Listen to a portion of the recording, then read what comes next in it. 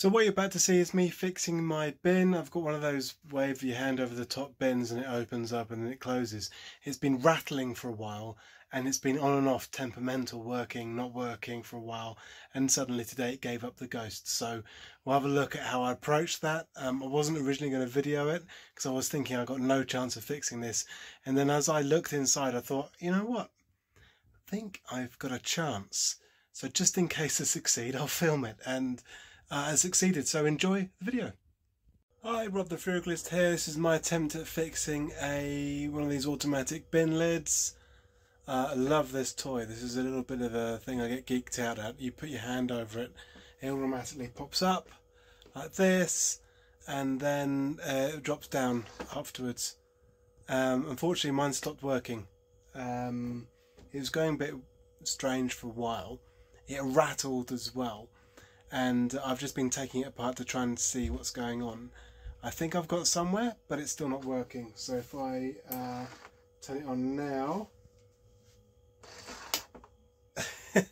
you can see that it whimpers. And these are fairly fresh batteries on it. I'll show you where I'm looking.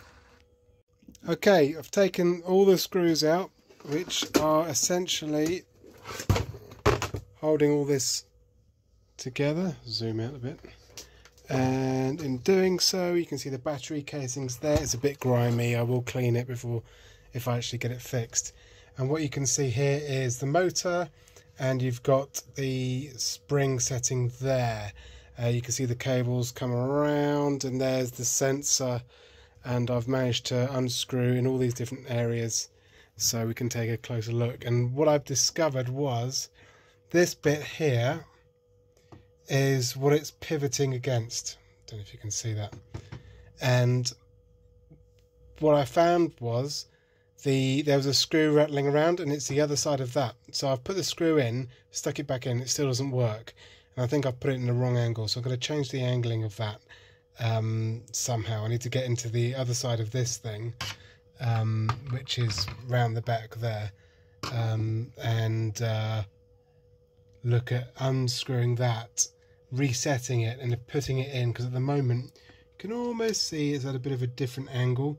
I'm going to try and change the angling so it's up, so effectively, I don't know if it's changing the gearing, but changing where it is in the gears. I've taken a couple of pictures of this so I can remember how it started. If you ever take this stuff apart, it's always worth taking a picture of it. But this here is a clip that's unclipped, hopefully. Yeah, it is. You've got to be careful, have a soldering iron ready just in case these fall apart. But basically now I've got a little bit more access to this fella over here. I'm going to try and unscrew it and put it back in a different angle. I have to be prepared for the fact that this could be dead, but if I use my thumb and manipulate it out a bit, which is worrying, that it's quite firm, and I can actually get access to the screw underneath there. If you can see there, that second screw there, I'm going to try and get access to that and unscrew it and reset it so that this here is seated under a different tooth. There you go, you can see I've got access to that now, so I'm going to unscrew those. Have a go.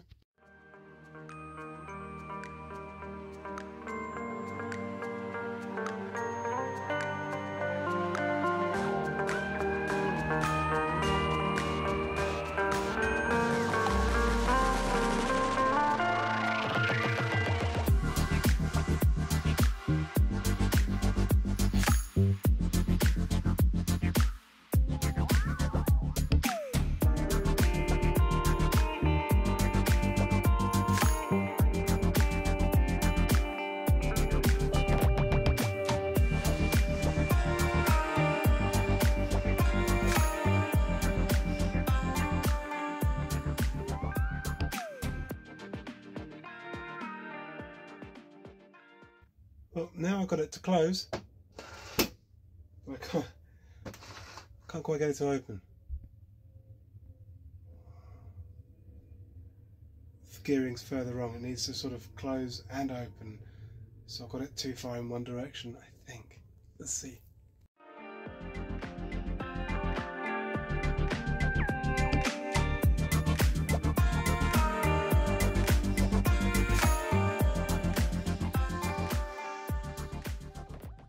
spotted these two things which sit right behind there, and so if I was to turn it on,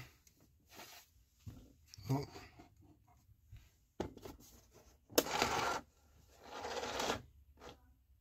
So that seems to be closed. No, it's open. It's closed and it opens up again. Oh, that's because I've got the camera over it. So this is closed. It seems to default to open. So that's open. That's closed. And it goes back to open. So I think something needs to force it. That's closed. Why is it doing that? I need to think about this. Every time I turn this on, there's a reset. On, off. Open, closed. So I need to figure out where to put it on that setting. And if I just do open, turn it off, it will keep going, so it's not precious about where it is in the whole thing. So I just need to figure out where the right level is. Hang on, if it keeps doing that when I turn it on, then it shouldn't matter where that is. I should just be able to calibrate it by switching it on and off, so I'm going to have a go at that.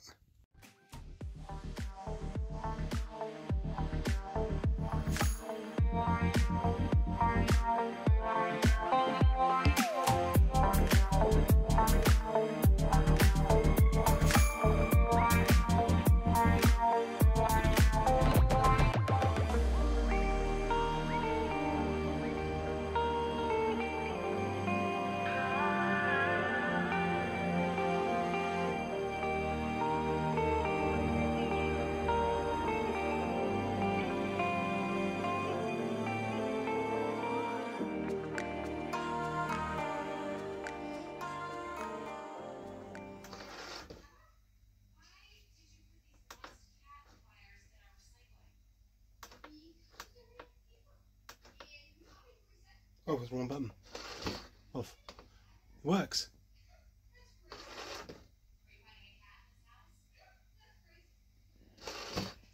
Yay! So, yeah, it's working. So we fixed something that is no longer landfill. That goes back in the kitchen once I've done an intensive deep clean, because it is currently filthy. Can I explain how I did that? Not easily. I broke it a couple of times. Everything that went wrong includes this bit of plastic here, which is part of the lid, and just broke off. You would have also known that a couple of the wires accidentally came off, so I needed to solder them back with a soldering iron there. And in doing so, I wasn't very careful. I melted a bit of the plastic, but it's not an area that anyone will notice or see. I'm an amateur at this, so I'm always going to make mistakes. The main thing is, don't give up. I was this close to giving up, thinking I've just screwed it up now. But actually, I have my last go. If this doesn't work, I don't know what to do, and it worked. So fortunately, it's all good. Hopefully, that's helped anyone else who's got this bin to fix it. But also, if you've got a fairly simple appliance, you can give it a go, and you never know, you might be able to fix it. Just persevere and try and look at what's going on, and you should be able to figure it out. It's not rocket science.